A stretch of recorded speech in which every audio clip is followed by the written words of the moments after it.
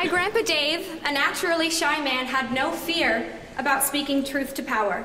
He was passionate about the Colorado River and fought for decades to keep dams out of its canyons. He took his passion and his ninth grade arithmetic to the halls of Congress and, testifying before a House committee, embarrassed the PhD engineers of the Bureau of Reclamation. They had screwed up the numbers in their calculations justifying the dams in Dinosaur National Monument, and he won his battle. Freya Chay knows how to speak truth to power, and she knows the power of numbers in making a case for sustainable energy. Please join me in welcoming Freya to the stage.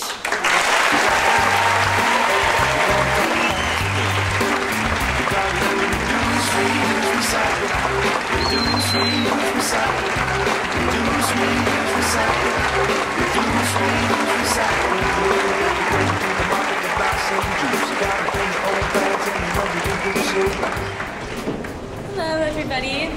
So she compared me to David Brower. I'm not sure if I'm naturally shy, but I hope I live up to his other attributes.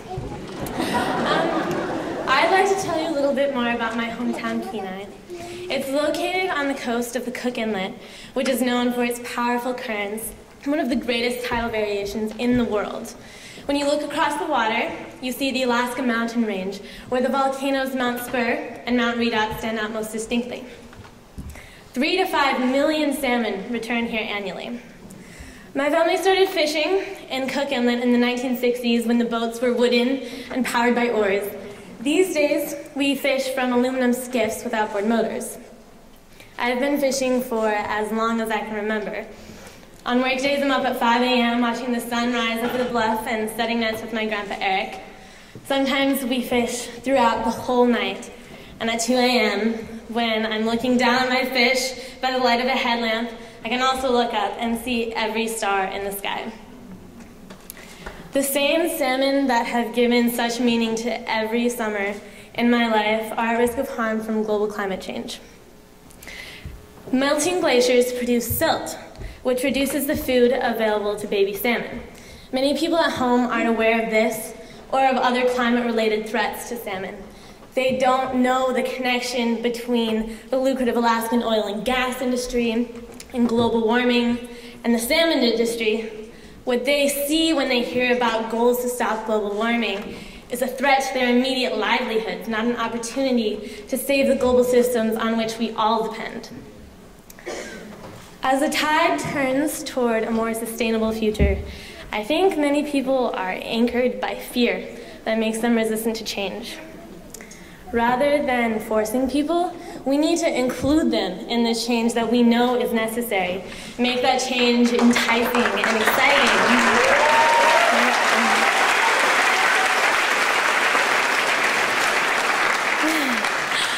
I don't know how to do that quite yet, still trying to figure that one out. But I do know that it will not happen without thoughtful communication and collaboration to make clear the connections that we all share. I believe that every small step that every person takes adds up to something greater.